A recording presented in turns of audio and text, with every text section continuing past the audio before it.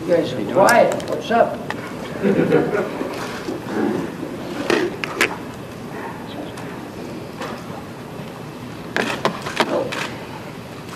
Sure, Joe. I wanted to ask you about Anthony Farah, who punted for you last year. What's his status with the team? Well, right now, Anthony got himself in a couple of jams, and he should know better. And we're going to play that by ear. I told him to go sit him out till I'm sure he understands that he's got some responsibilities to himself, his family, and to the squad and to the whole program. And hey, he's a good kid. It wasn't anything really serious in the sense that he harmed anybody, but he broke a couple of rules, and so we're just going to play that one by ear. But he won't, when he's going to play, I honest to goodness couldn't tell you when I'm going to use him. Watch how he does things, make sure he's behaving and the whole bit, and then I'll make my mind up. Joe, you picked the starting quarterback, and will both McGloin and Bolden play on Saturday? I did think, I'm surprised you asked me about the quarterback. I was kind of surprised. Both those kids have done really well. They had spring practice. They both worked hard this summer. Stayed up here this summer, worked with the guys, and they have had real good preseason. I'm not a guy that likes to play two quarterbacks, but I think we'll play both of them. We'll play both of them. They're both ready to play, and they're both, as I said, done everything we've asked them to do. I think both of them can take a football team and get us to play about as well as we can play offensively, and so we'll play both. Have there been any other preseason injuries to the team besides your own?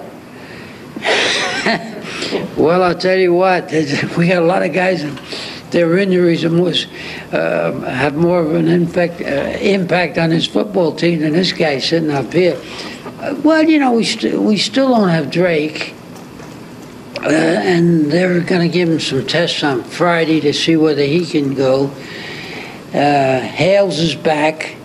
The two kids, Gilliam and Massero, they won't play this year. They're not going to play this year. So I guess Massero and Gilliam would be the two guys that are definitely out.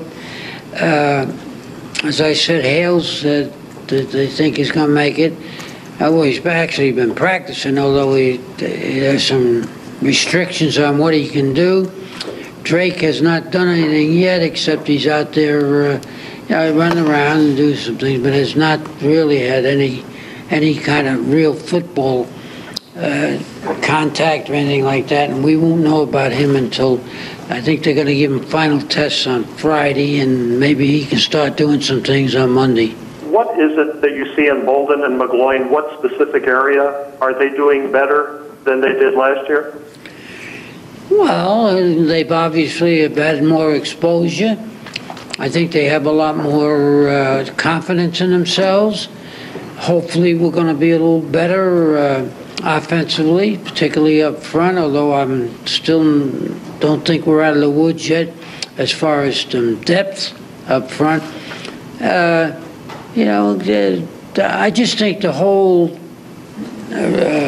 grouping offensively is better. Some of the wideouts have had more experience with them. I think they're more confident as to what they see and can anticipate cuts. They've got a better feel for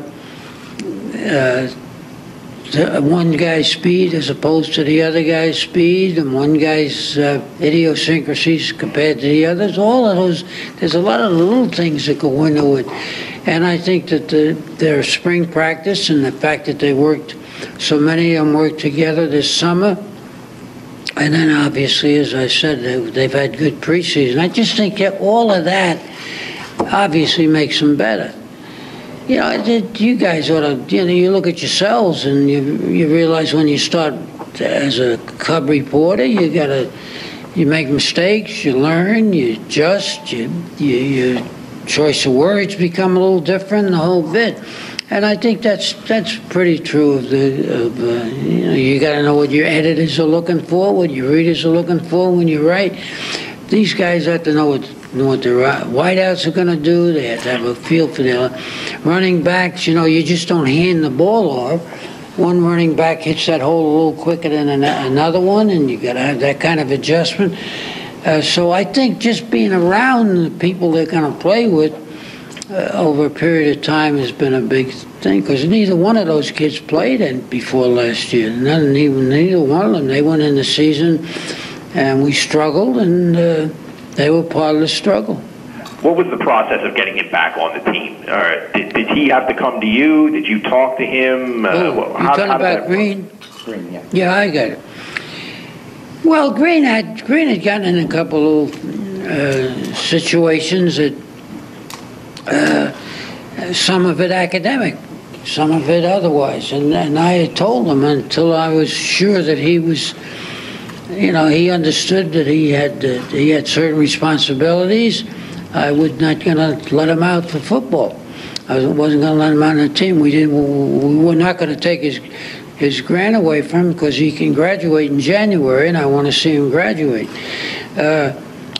So he went to work, and he proved to me that he deserves another shot, and he's getting another shot. Joe, you sound very comfortable and confident with your quarterbacks. Is going into the season now playing both of them. Are you going to now put another deadline at all during the season? How many games before you make a decision, or could this go like that for a while? You're jumping all over the place.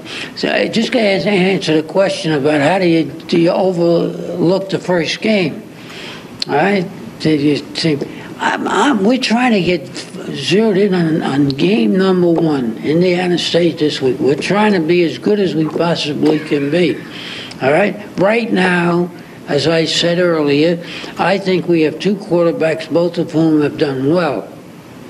Both of whom have made great progress. Both of whom I think can get the most out of this football team. What goes on from there, I'm not.